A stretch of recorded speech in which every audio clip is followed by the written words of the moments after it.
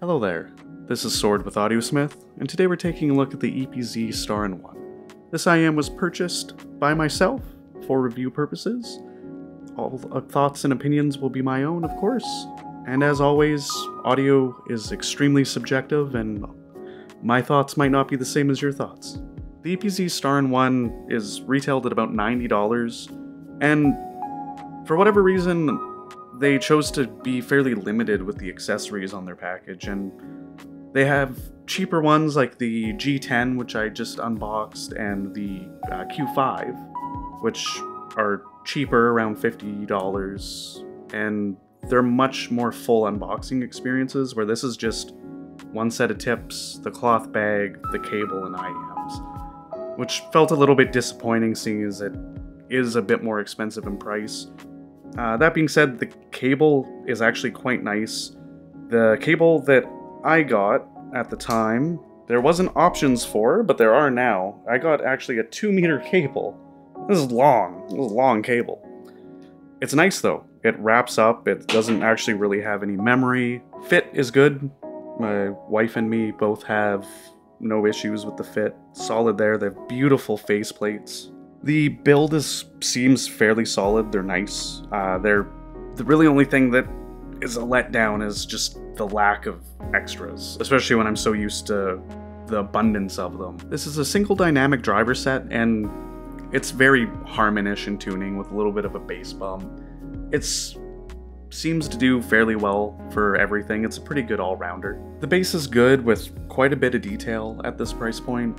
There is definitely quite a good note weight here going on as well. I quite like that, especially with the detail that it is able to throw. And for a single dynamic driver, there is a little bit of congestion issues on these, I notice sometimes, but it's only on a few tracks and only for certain segments. Overall, I think it does a pretty stellar job in the bass region. As for the mids on the Star-in-One, I find them to be quite genre dependent. If I'm listening to modern metal, they do come across quite warm and full, but if I'm listening to classic metal, they'll sound a bit thin, and at times a little overly thin for what I'm expecting, but there's definitely a nice shift, and it plays well across a variety of genres and leans into their strengths, I find. As for the upper mids, they can be a little bit shouty at times, forcing guitars and trumpets and stuff kind of in your face. Not to an extreme amount or overly so for my taste, but it's definitely something that's noticeable. As for vocals, I find the vocals very nice on this set. They're a little bit on the shouty side, they're a little bit more forwards than everything else, and I don't think it's done too much. It's definitely noticeable, but overall the vocal sound and timbre I think is actually quite nice on these. Definitely great for a more vocal-oriented listen. As for the treble on the Star-in-One, I find it a little bit close to my level of sibilance. Cymbals can be a little bit splashy sounding. Violins can come across a little bit piercing at times. Overall, I think the treble is kind of the weak point of the Star-in-One. It is there, it's nice and strong, it's present, but it's a little bit too much at times. As for the technicalities, the Star-in-One doesn't really do anything special or above its price range. I think it is okay at this price. The soundstage is fine, it's not closed in, it doesn't sound grand, it's alright. Imaging is okay.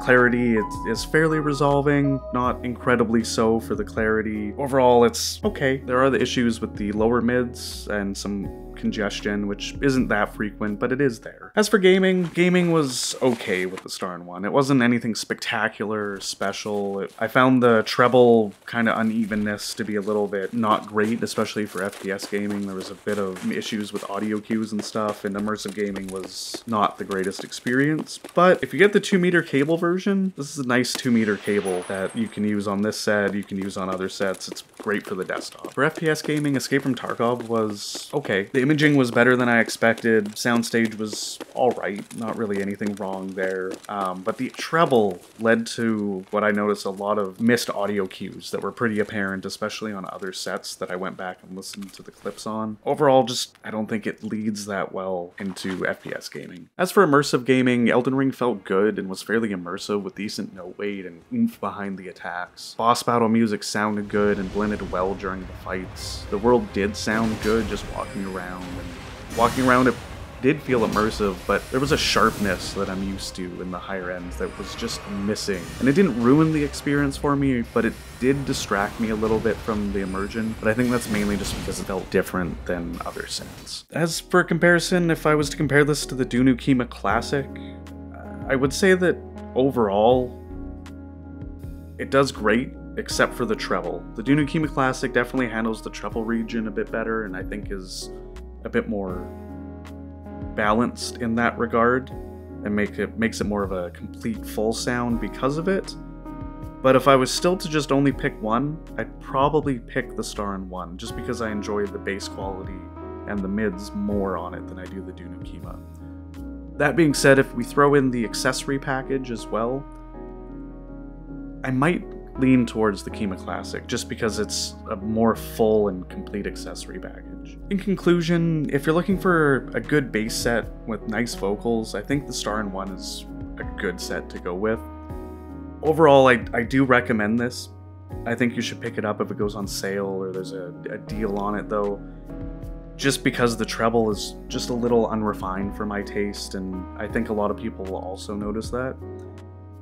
And the accessory package is a little bit lacking. But if you like that bass, you really like vocals to go with it, I think this is a good set for that. Thank you for watching this review. If you'd like to leave any comments or questions regarding the Star in 1, feel free to down in the comments below. And have a good day. Peace.